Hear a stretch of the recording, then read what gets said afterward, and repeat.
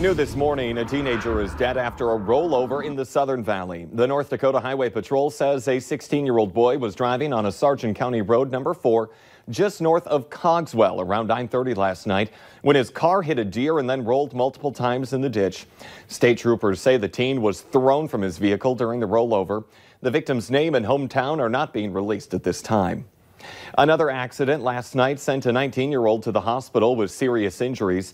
This one happened on a gravel road about 5 miles north of Jamestown.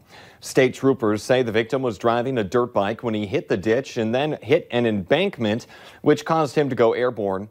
The teen was tossed from the bike and had to be airlifted to a Fargo hospital. There's no word on his condition either. The National Guard is being called in to help with mass testing for the coronavirus at the Cass County Jail today. Every inmate and staff member will be tested.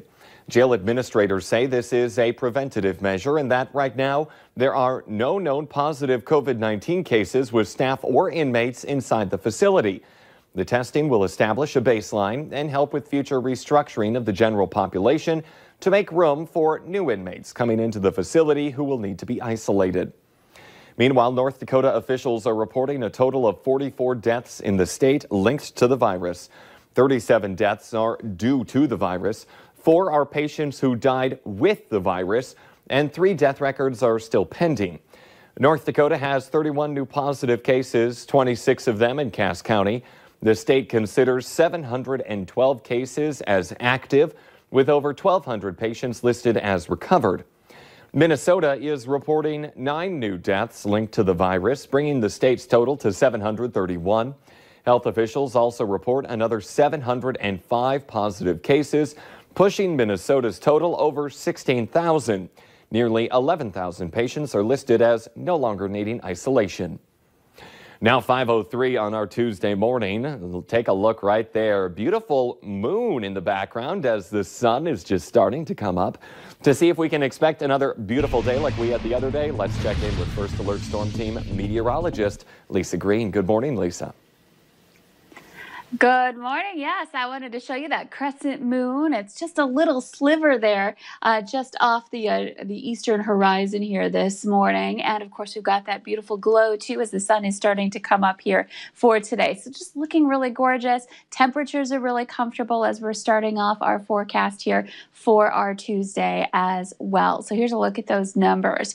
We are into the 40s and 50s right now. It's 53 degrees in Fargo. It's 49 in Grand Forks. It's 50 in Valley City and in Detroit Lakes, and a couple of the cool spots, mid-40s, 45 in Badette and 45 in Oaks right now. But everybody at least in the 40s. That's great to see to start off the day today.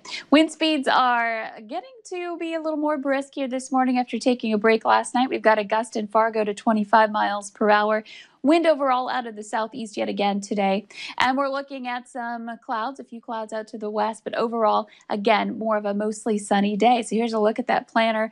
Expect to see that sunrise at 5:47. Temperatures will be back again on the rise into the upper 70s, approaching that 80-degree mark. Now, in our hourly planner here, it's actually every 2 hours. And I'm thinking we could see 80 degrees somewhere between that 4 and 6 o'clock time frame here in Fargo. And if we do get there, it would be the first time this year. So we're going to talk more about that. Take a look at the rest of the week ahead, too, coming up in your forecast. All right, crossing my fingers we do. Thank you, Lisa. Firefighters in Brainerd, Minnesota are blaming a fire at the City Hall on something to do with a construction project there. Take a look. About a dozen employees were evacuated around noon yesterday when the fire started on the roof. Most of the city staff are working at home because of COVID-19. There's no word yet on the full extent of the damages. The FDA is warning that the drug hydroxychloroquine should only be used by COVID-19 patients being monitored in a hospital. This reminder comes after President Donald Trump surprised attendees at a White House event yesterday by announcing that he is taking the medication. Hydroxychloroquine is an anti-malarial drug that's often used to treat lupus and rheumatoid disease. The drug is an unproven treatment for COVID-19 that the president has heavily promoted, despite an FDA warning that taking it outside a hospital setting can lead to serious heart problems. But the president claims he is receiving letters and calls attesting to the drug's effectiveness in preventing contracting the virus. North Dakota is going to use $750,000 of federal coronavirus aid to live stream legislative committee hearings at the Capitol ahead of next year's legislative session to ensure remote participation amid the COVID-19 outbreak. A legislative committee yesterday voted to fund the project, which includes enhancing web conferencing among lawmakers. Minnesota's stay-at-home order has expired, and non-essential businesses like retail stores and Main Street businesses reopened the other day under new restrictions. But some businesses in the state remain closed. Bars, restaurants, and salons have to wait until June 1st. Valley News Team's Katie Opperly hears from a restaurant and bar owner who says it is worth waiting. Minnesota Governor Tim Walz has set a timeline for businesses to reopen. For restaurants and bars like Hub 41 and Brig in Detroit Lakes, they have to wait until June 1st. We like to say we've become pros at curbside, but it would definitely be nice to serve people on plates rather than in the to-go boxes, and see our guests again. The governor said that companies like these must wait to reopen as they are coming into direct contact with people through service. If we get the go-ahead for June 1st, we are going to be ready to go on June 1st, and following the safety procedures and social distancing, sanitation, everything that goes in with it on opening. Hunter says they will not be reopening until the state announces that they are able. I think safety is first and foremost before opening your doors. Businesses that go against Governor Walz's order can face criminal charges that carry fines up to $3,000 and prison time. And it doesn't stop there. Some business owners who announced plans to open ahead of schedule now face a lawsuit from Attorney General Keith Ellison, who's seeking penalties of up to $25,000. Many bars and restaurants we spoke with that did not want to go on camera said while they wish they could open earlier, it's not worth the repercussions. In Detroit Lakes, Katie Opperly, Valley News Live. To read those current guidelines for Minnesota, just find this story on the VNL News app.